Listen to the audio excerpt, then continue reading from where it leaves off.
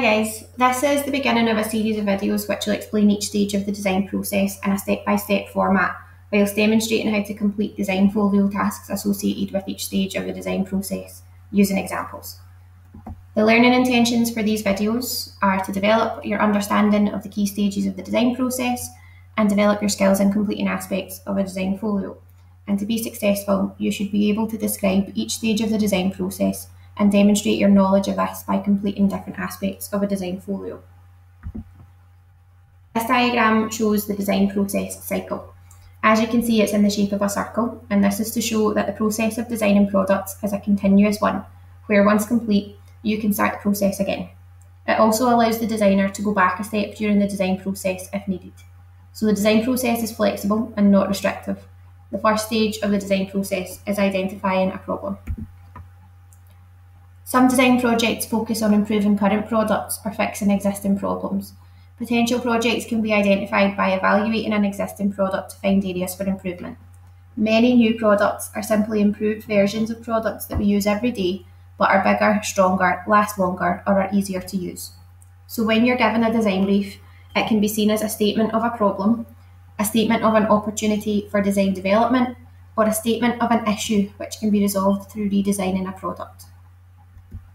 Situation analysis. Sometimes the designer is given extra information along with the design brief.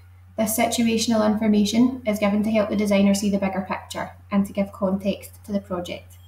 This extra information could be a story about the client, details of the other products the client sells, or even information about the location of the use of the product. The designer must read through all of this information and analyse the most important aspects. This helps the designer to understand the market and might spark ideas. The next stage of the design process is the design brief. Whether the job is an improvement to an existing product or a new invention, a designer needs a design brief to find out the details of the project and to identify any restrictions they'll have to consider. The design brief might be short and to the point, or it might be long and detailed. Either way, it will state what the product should do or what it should offer. This is an example of a design brief and is the example I'll use in this video to explain the task of analysing a brief. This method of analysing a brief can be used for any design brief you're given in design and manufacture. The problem or situation. A manufacturing and retail business is looking for new designs for their product range. They make and sell simple home products with modern design touches. They're especially keen to extend their range for younger customers and wish to create a product for storing, holding, or displaying personal items. You are required to design and manufacture a working prototype of a product which could store, hold, or display personal items. Once you've received your brief, it's important to read it a few times. This will help you to take in all of the important information that might be overlooked with just one read. I then recommend highlighting the important information or words on the brief by either colouring, scribbling, or sketching on your copy. This will help you to pick out which information can be taken forward for analysis. So read your brief, then read it again, highlight the important words or information, and then move forward to brief analysis. I'm now going to demonstrate a method for analysing the design brief using the design factors or issues. You can also analyse a brief using the 5 W's, which are who, what, where, when, and why. However, for the purposes of this design brief, we will use the 5 design issues: function, aesthetics, ergonomics, performance, and market. The design brief might not provide specific information relating to all 5 design issues, so it's important that you have a good understanding of each design issue to help you analyse the brief in more depth. You should also make suggestions or note down any ideas you have during design brief analysis that will help you when doing your research, writing a specification, and coming up with ideas. I'm going to demonstrate the design brief analysis in the form of a mind map. However, you can complete this in whichever form suits you best. Notes, sketches, or bullet points are also good methods, but a mind map will help you to keep your thoughts organised.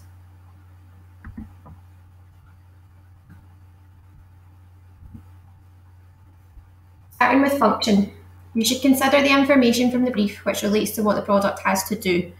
In this case, store, hold, or display are all important words to analyse.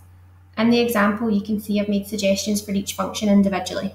I've also thought about the personal items that should be stored, held, or displayed, and made suggestions here too.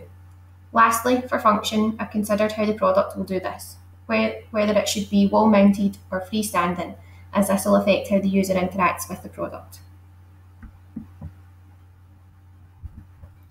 The next design issue is aesthetics. Here I've taken the word modern from the design brief and suggested styles which might reflect this.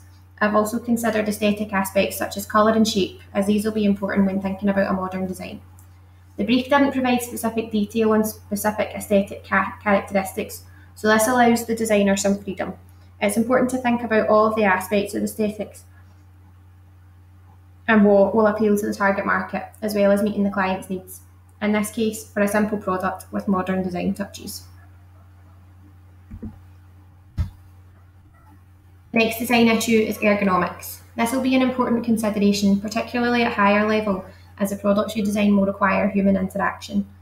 This design brief will allow for some consideration of ergonomics in that the product is aimed at a younger market, potentially children or teenagers, and they'll be likely to be using their hands and fingers to interact with the product. So these sizes are important and should be noted during your brief analysis. To go into more depth, this might also mean you have to consider the weight of the product and the strength needed to move parts, as this will be affected by the age of the target market. It's always important to consider ergonomics for any design brief, as you want the product to be easy and comfortable for the person to use. Performance is the next design issue to analyse. The brief does not provide any specific information on performance aspects, so you will need to make suggestions based on your knowledge for this example. Important aspects of performance that will affect this design are the materials, construction, and maintenance. The suggestions you make here will help you to plan your research, so do not overlook this design issue, even if the brief isn't specific. Lastly, you must analyse the brief in relation to market. There are two sides to the market in this example: the client and the target market. Each party requires consideration when designing. Firstly, the client needs the product to fit within their price range, existing product range, and brand image. Secondly, the product has to appeal to the target market. So it's important to think about what their needs, wants, and lifestyles are so that you design something that they will want to buy. This brief analysis example is by no means exhaustive, and there are lots of other aspects of the design issues and information from the brief to consider, but this demonstration should hopefully give you a clearer understanding of how to conduct and present a brief analysis when completing a design folio. Stay tuned for the next stage of the design process, which is research.